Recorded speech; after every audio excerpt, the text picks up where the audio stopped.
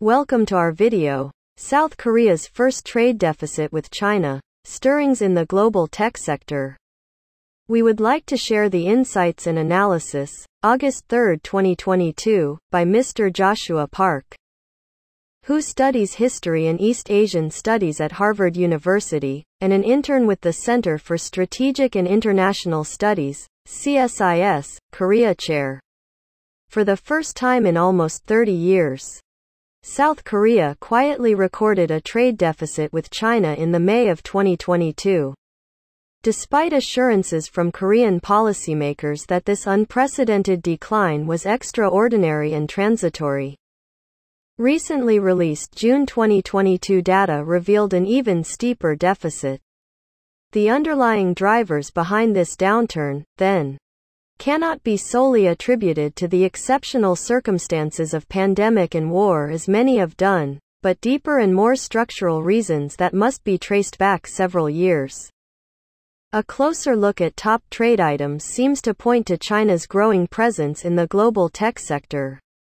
Often, commentary on China's economic weight has been discussed with fanfare and sensational headlines. In 2016, Chinese sanctions on Korean tourism, entertainment, and consumer products over the controversial deployment of the THAAD missile defense system cost the ROK an estimated $7.5 billion.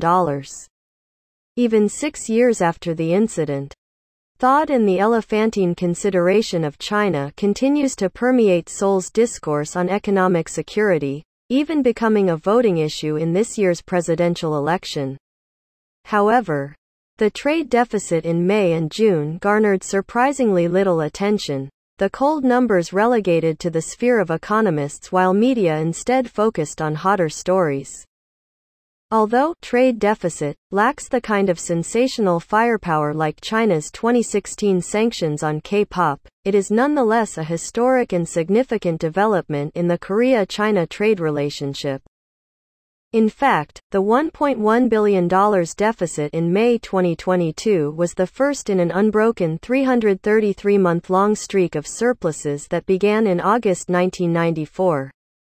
If Korea continues to log monthly losses and records an overall deficit for the year, South Korea would record its first yearly trade deficit with China since Seoul officially normalized relations with Beijing in 1992. By this metric, the Korea-China trading relationship seems to be precariously tending towards the lowest point in its modern history.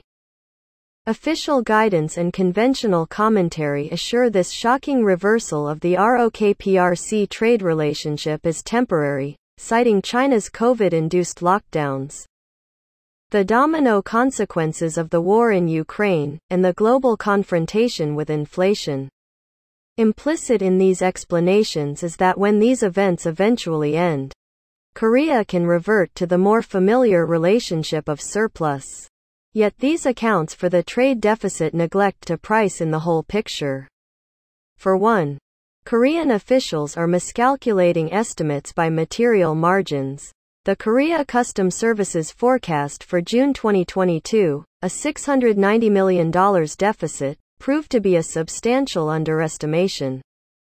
The final number showed $1.2 billion in the red. For another, the decline in Korea's trade balance with China has been the trend for the better part of the past decade. That is, whatever is affecting ROK-PRC trade well preceded both the pandemic and Ukraine war. Data from the Korean International Trade Association, KITA, shows that after a peak in 2013 with a surplus of $63 billion, the trade balance has decreased steadily with only few exceptions. This suggests that the real reasons behind Korea's recent trade deficits with China, and indeed the downward trend of the past decade, are not transitory but more structural. In a surprising turn of events, much of the jump in Korea's imports from China have been driven by electrical machinery items, a sector that tech-savvy Seoul has long considered its forte. For instance, imports of integrated circuits, the core building unit for semiconductors, saw a 41.8% year-on-year increase. with almost $21 billion of these chips purchased in 2021. Integrated circuits are South Korea's top import from China by a substantial margin. So, at the crux of it, Korea's trade deficit with China is really a reflection of the changing trade landscape of high-tech products. South Korea's traditional dominance in IT is becoming challenged by China's state-led industrial policy in its drive to become a cyber great power, a term President Xi Jinping coined in 2014. Research and development, R&D, into 7 emerging technologies was coded into the PRC's 14th Five-Year Plan, 2021 to 2025. The authoritative document for China's medium-term strategic direction. It included integrated circuits as one of the 7 technologies, alongside AI, quantum computing, and aerospace. With the aim of increasing China's R&D budget by 7% each year over the course of the 14th Five-Year Plan. The state is estimated to invest 1 trillion yuan into its semiconductor sector alone. The world's second-largest economy is, in Xi Jinping's own words, actively pushing to catch up and surpass. The changing nature of Korea-China imports, driven by a shifting balance of chip trade, is one sign of it. This is not to say that Seoul has fallen behind or is at fault, simply that the technology space has become more crowded, and Korea must continue to work hard to maintain its competitive edge. Indeed, Seoul, in the present, remains at the forefront of innovation. In June, South Korea's Samsung became the world's first company to produce the 3-nanometer chip, even beating the market leader TSMC. Similarly, SK Group, the parent company to the world's second-largest memory chip maker SK Hynix, pledged 247 trillion won for its semiconductor, battery, and biopharmaceutical sectors over the next 5 years. Despite the intensifying competition, South Korean companies need only to keep doing what they do best. The Korea-China trade deficit, the first in almost 30 years, is historic for many reasons. The confluence of once-in-a-generation phenomena, pandemic, war, and record inflation, is admittedly responsible for some of the downturn in recent months and years.